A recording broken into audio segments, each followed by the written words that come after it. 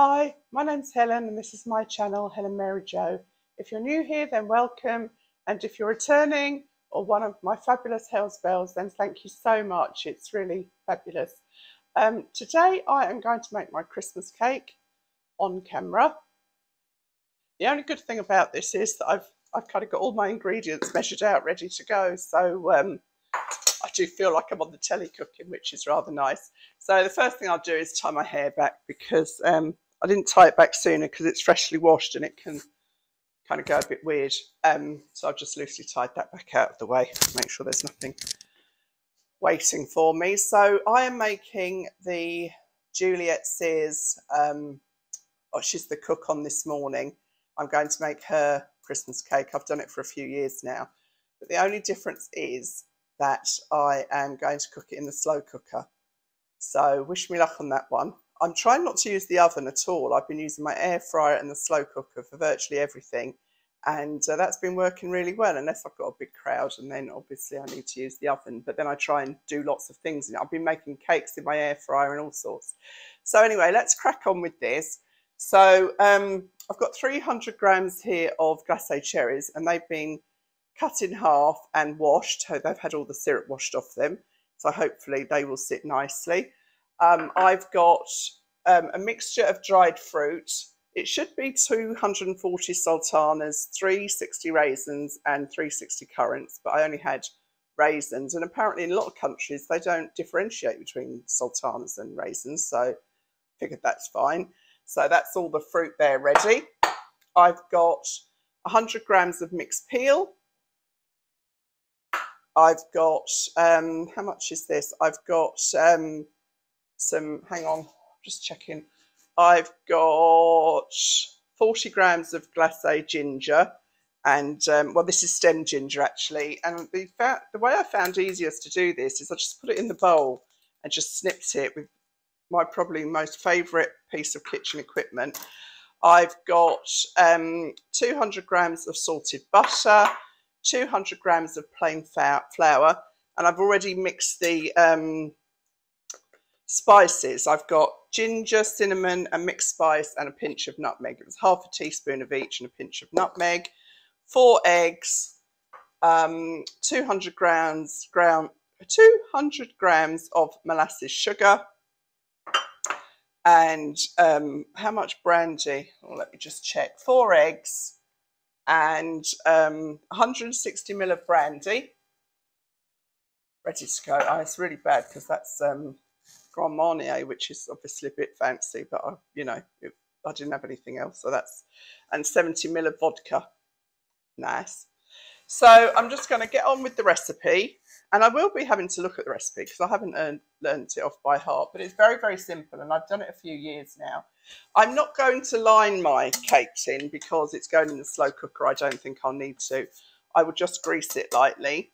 And the first thing I have to do is break and beat the eggs. I love these bowls. These are a TK Maxx purchase. And I just think they're beautiful, don't you? They're all in different colours. I've got this one here, it's got the sugar in it. This kind of bluey colour. I usually use them for nibbles and stuff, but I thought I'd be fancy and put them on the telly. I'm not sure this is going to be big enough. Hopefully it will. I thought, well, I'm not kind of doing it twice. You know what I mean? I'm doing it live. So if I go wrong, you can all laugh at me and learn from my mistakes. Yep, I don't think that's going to be big enough.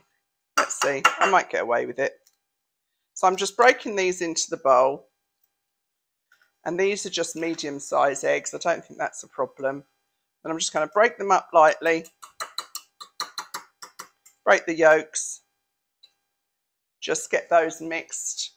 A lot of people, when I did the prepping for Christmas video, a few people, quite a few, well, you know, I only remember the negative comments. I suppose we're all the same, aren't we? And people said we couldn't see what you were doing. And, you know, because I was just literally stirring sauce and stuff, I didn't think you really needed to. But I've tried my best to get the camera in a better position for this one. So that's the eggs beaten together. And then it is, what was it? Let me just check. I don't want to get it wrong. 2 teaspoons of vanilla extract. So I've got this fair trade. It's so expensive, isn't it? I was going to get the one in Costco, but it was like, I don't know, £10 for the bottle or something. So I've just popped that vanilla extract into there. Where did I put the lid? Oh, there it is. And that's kind of everything ready. So now I'll start combining. So put all the dried fruit into one bowl. That's a lot, isn't it? The glacé ginger into there as well. It's all very well, all this, getting it all ready, but of course I've got more washing up then, haven't I? The mixed peel. My mum loves ginger and she loves mixed peel. She said when she was a kid, obviously it was in the war, World War II, what? Or the Boer War. She used to eat the orange peel off the oranges because obviously they were so rare to get. So that's all the fruit in the recipe. I'm just going to give that a little mix.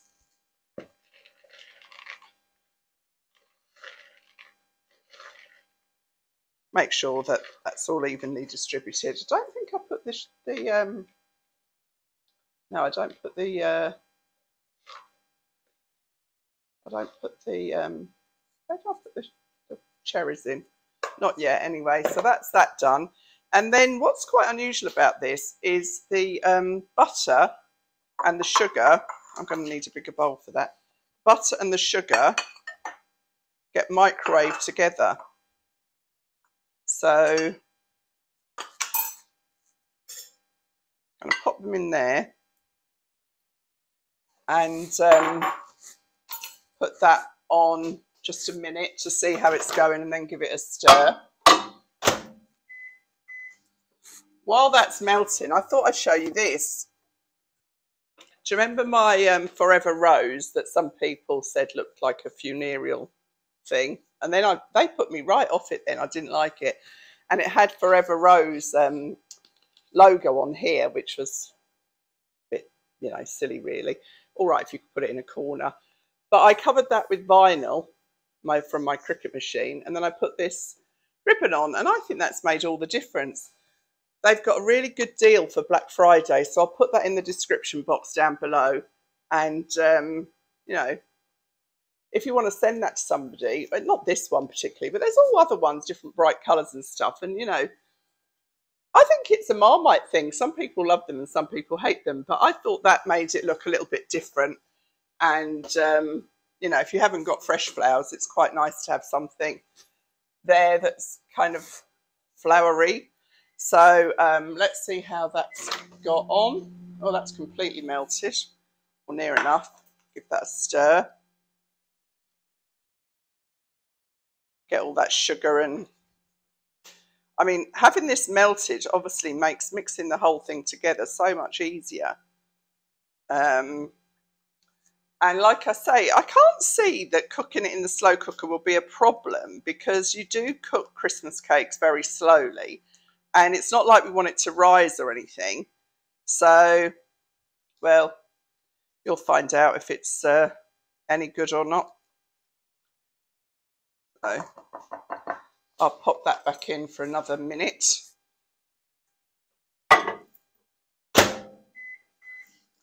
And then let's start combining the other ingredients. So that's in there. The eggs are done. The flours are mixed in there. And then we have to mix the flour and the fruit together. I'm transferring it into this bigger bowl because obviously it's quite a large mix. Where's the cherries going? Sorry, I'm just...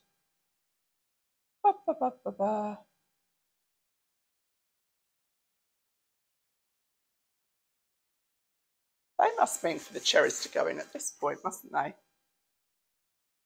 So I really like this recipe, by the way. So I've done it a lot, so I've enjoyed it probably too much because I can't. Once I cut it, I don't cut it until Christmas Day, and then I can't stop eating it. So I don't know why I make it really. It's terrible. So the dried fruit peel, glacé ginger. Where's the cherries then? Oh, I'm just going to stick the cherries in with all this lot. Makes sense, doesn't it? That's dried fruit too, really, at the end of the day. I'll probably read something now that says it's you put them in last or something. So make sure the fruit is all covered with the flour to help it distribute evenly through the cake.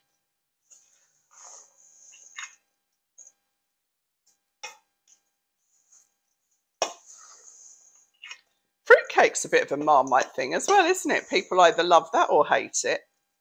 Fruitcake, I love it. I love mincemeat. I love all of that stuff. So we've done that. Then we have to put the flour and sugar mix in.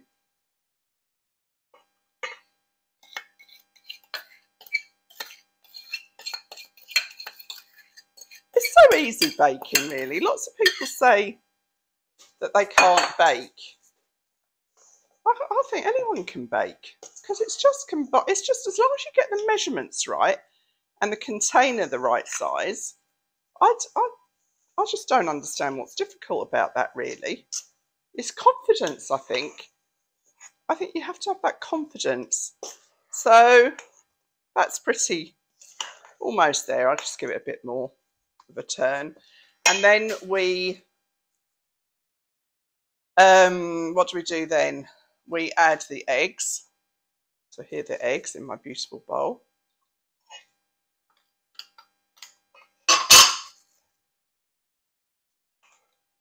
And then I think we also, once I've mixed that through, what's nice about doing it this way is that because I've measured everything out, if there's anything like left in there, I know that I've forgotten to add it. And then we add the vodka.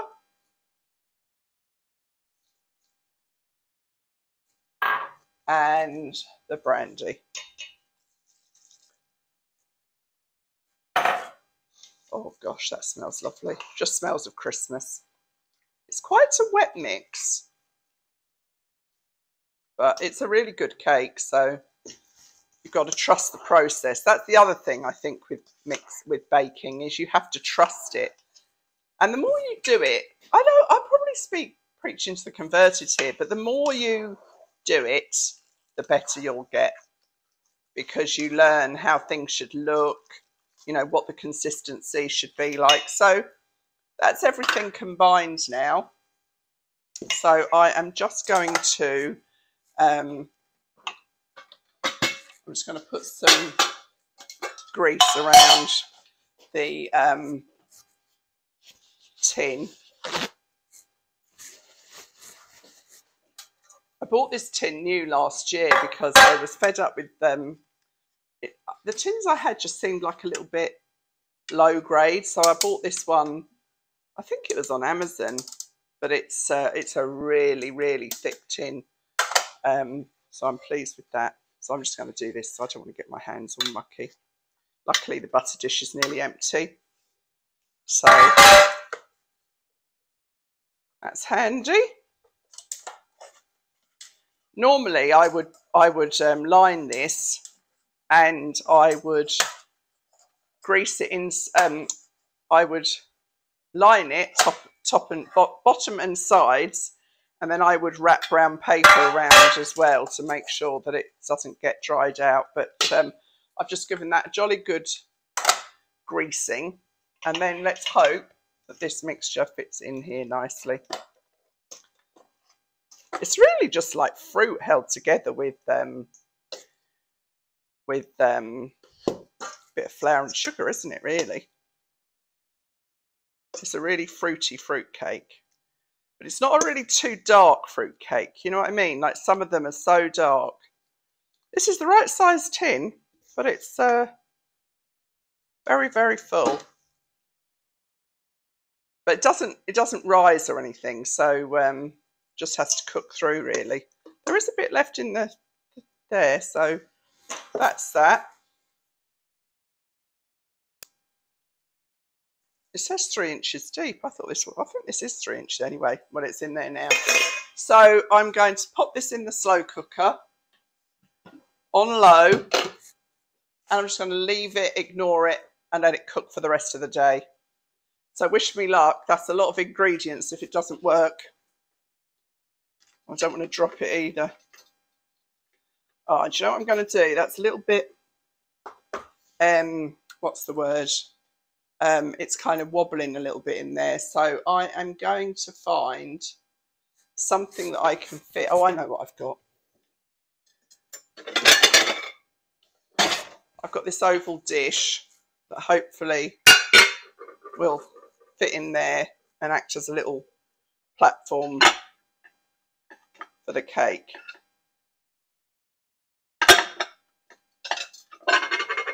Look, girls, you can see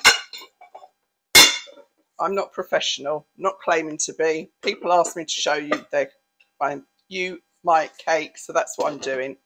And that's that, ready, cooking away. And like I say, I reckon that'll take probably 5 hours.